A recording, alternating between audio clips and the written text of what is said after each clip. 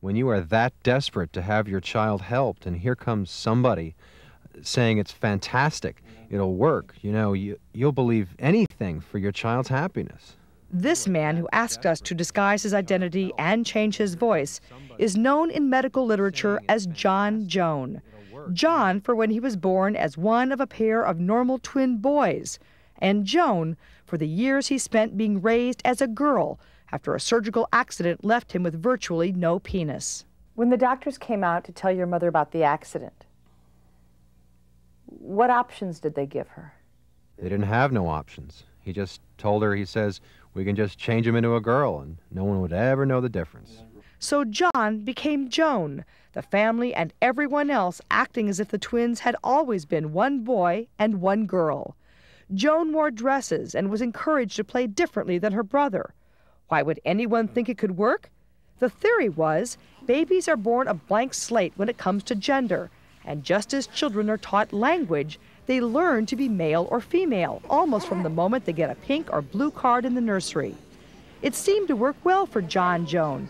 According to this Time magazine article from 1973, when Joan was 10, this dramatic case provides strong support that conventional patterns of masculine and feminine behavior can be altered. And these medical textbooks are full of advice for doctors that sex assignment at very early ages works, based in part on how well the report said things turned out for Joan. There was just one problem. The reports were wrong. It was a flop. It was a failure. Sorry. Yet the medical literature for years had said that you were a success story. Well, if they call that a success, well, I don't know what to say. I mean, I'm telling you that I'm living proof it was not a success story. I mean, it's BS. How could they have gotten it so wrong? I mean, they wanted to. They wanted to believe it. Bad science? Yes. Dr. Milton Diamond of the University of Hawaii never bought the blank slate idea.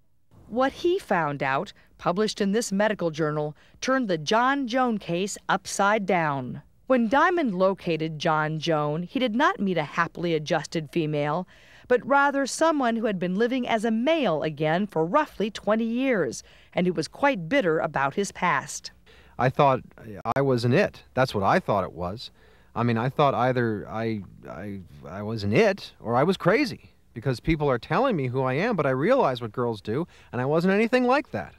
Do you think the doctors did the best they knew how then? No, because I showed all the signs that it was not going to work, but they wanted it to work, and they let it go on and on and on. I mean, that is maddening. Rather than looking between the kids' ears, they look between the kids' legs. And if it looks good, they think they did a good job. Again, they're reluctant or not even trained to ask the kid how they're adjusting. Joan was not adjusting well, even though her genitals looked like a normal girl's. Other kids sensed something unusual about her and teased her about not being very feminine. I had like I don't know what you would call it. I think maybe it was a nervous breakdown. I'd cry for nothing. I'd have the shakes. I'd be huddling in a corner. And finally, after years of knowing something was wrong and battling doctors and therapists who told him nothing was, at the age of 14, John gained the strength to say on his own, "I am a boy." That only began a new nightmare. He stopped taking female hormones right away, but it took years of new surgery to reconstruct a penis. And even then, he wasn't free to just start life over. To this very day, even though he is now married with 3 adopted children, he lives in constant fear of people finding out about his past, while at the same time struggling with it himself. Was it difficult to have the reconstruction done? It was very, very painful. Can you have sexual relations with your wife? Definitely. Can you feel anything? Definitely. Could you father biological children? No, you would have to get your testicles intact for that. Does the fact that you look like a man, you sound like a man, you walk like a man, make it easier now as an adult to put any of this behind you? No, I mean, how can you put something like that out of your mind?